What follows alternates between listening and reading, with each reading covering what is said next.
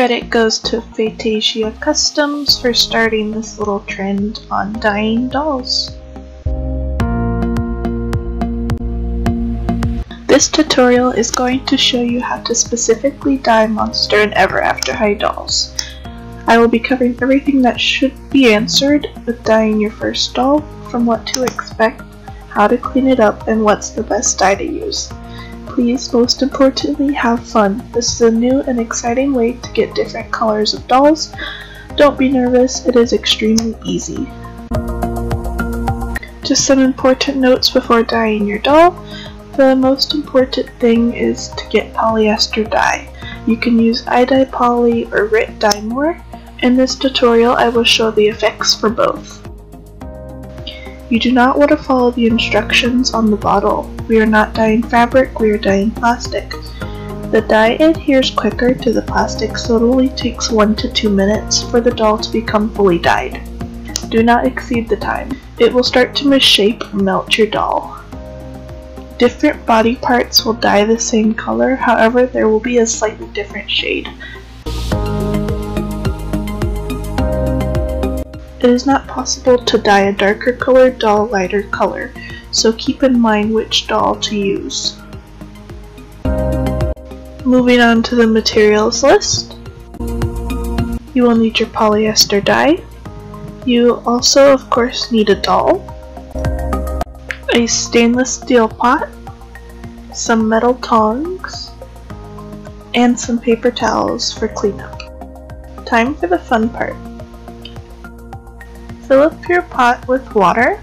If you aren't sure on how much water to put in, just put a doll in and make sure it's submerged in water. It's completely optional to you if you want to do this outside on a grill or inside on your stovetop. It would be more of a risk to do it on your stovetop in case of spills. If you're doing it outside, I recommend boiling your water first inside and then transferring it outside. It will take a while for a grill to boil water. If you're doing it inside, welcome to the Dangerous Club. All you really have to do is not stir it quickly. The dyes do have a smell, so if you're sensitive to different smells, I recommend doing it outside or wearing a mask. It smells like burnt rubber. Now just wait for your water to boil. Starting with iDyePoly, add the dye packet.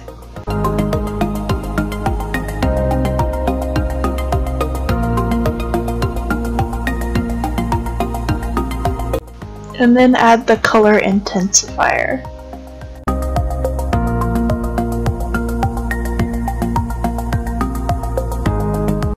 Carefully stir till there is no more clumps.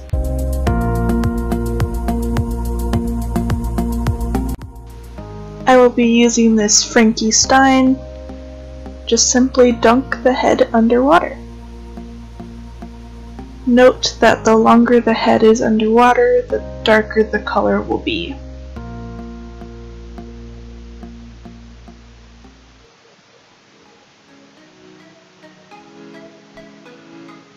Make sure you bend the joints for the body so you can dye those as well before putting her underwater. After you dyed the doll, put the doll into another metal bowl or your sink filled with cold water. Leave the doll in for 2 to 3 minutes.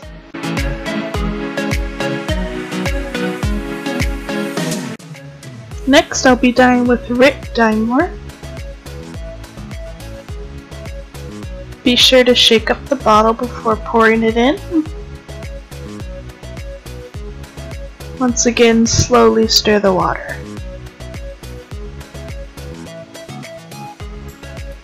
I'll be using a Papio Hair Ever After High doll. I left her in longer than 2 minutes because yellow is a bright color and I wanted it to stand out. Make sure you bend those joints. And here's how she turned out. This is how to clean up. Basically, you just want to pour your water down the drain and rinse it out, and then wash it with warm soapy water. As for the sides of your sink, in case you do get a little bit of stainage, just take a wire sponge and some soap. For the purpose of this video, I decided to try out some of the other colors from both dyes. Here we have a Ritdyemore Super Pink Frankie Stein. I also used iDyePoly Pink for this Draculaur, which turned out more magenta. Next is a Laguna Blue that I dyed iDyePoly Orange. And I also dyed Abbey Abominable.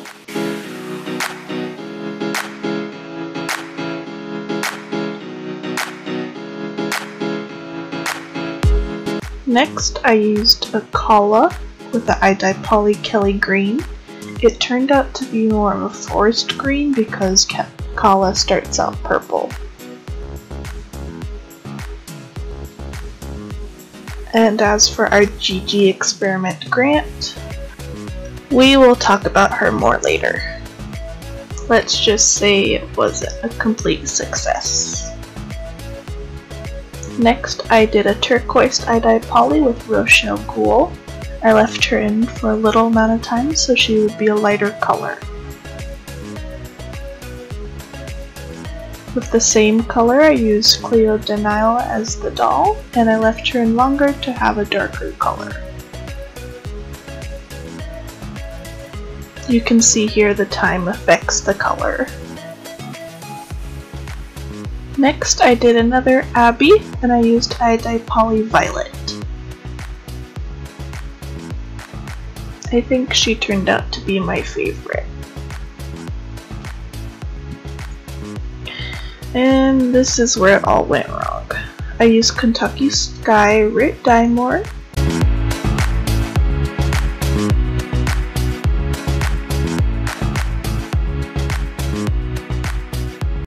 I kept Cleo in there for about 4 minutes, but she became extremely rubbery and I did not want to risk her melting. But as you can see in this next clip, well,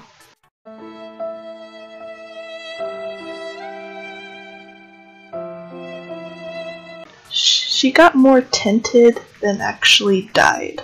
So I thought, hey, let's try it with Kala, because I wanted to have her a green to blue gradient.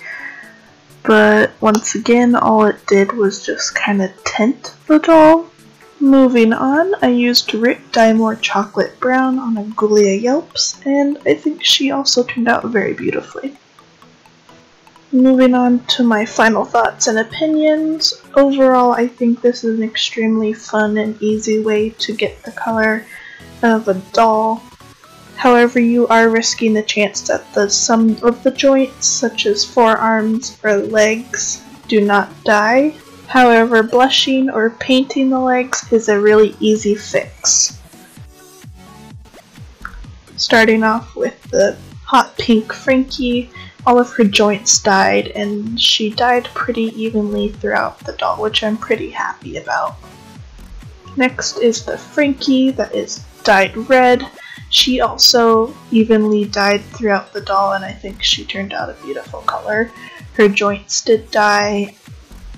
Next up is Laguna that I dyed orange. I think she would make a really cute clownfish. It wasn't until after I dyed her that I noticed that she had Claudine's hands. That's why her hands dyed instead of her forearms. Her legs also did not dye, unfortunately. The orange Abbey turned out pretty well. However, her joints did not dye, but she did regain her shimmer, which is really nice. Next is the Poppy O'Hare that I dyed yellow. I kinda accidentally stained the sides of her face a bit. However, her legs dyed a lighter color and her arms dyed a darker color. Unfortunately, I made the mistake and I forgot to dye a doll just completely green. However, Kala did turn out this nice forest green. The camera doesn't pick it up.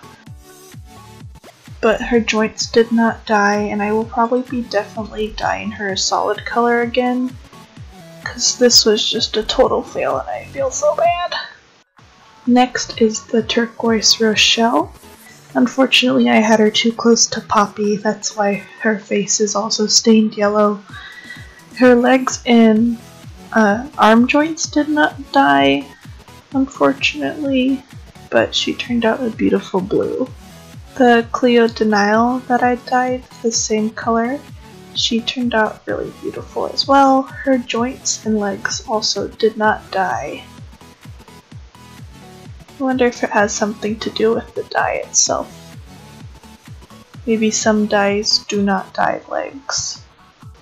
Moving on to the purple Abby, she also regained her shimmer and she dyed out pretty evenly all around. I think she is really one of my favorite colors to dye. Her joints and legs did dye as well. Next is the Ghoulia that I dyed chocolate brown. She kinda had the same effect that Draculaura did, where she dyed different shades of the brown and her legs did not dye. This is the Experiment Gigi. I put epoxy on her chest and hot glue, and I also wanted to see if we could make a more neutral skin tone by changing her natural pink tone and adding green to it. You can kind of see on her leg that it did change a bit, but if you leave the doll in too little, it will become splotchy everywhere. But if you leave the doll in too long, it'll become green. The hot glue melted and the epoxy dyed a darker color, so I don't recommend doing either of those on the doll. I also dyed her a few different colors to see if they would mix, but it seems that the Kelly green kind of overpowered it all, so she did not dye different colors. And then finally we have this veil of a Cleo Denial. I used Kentucky Sky from Ritdyemore. I think it had something to do with the dye itself, because it didn't even stain my pot like the other dyes did. So yeah, I'm definitely going to be dyeing her again in the future to a more prettier color. Thank you so much for watching. I hope you have learned enough to dye your own doll. I would love to see your creations over on my Instagram. If you have any questions, don't be afraid to ask them in the comments or directly to me on my Instagram.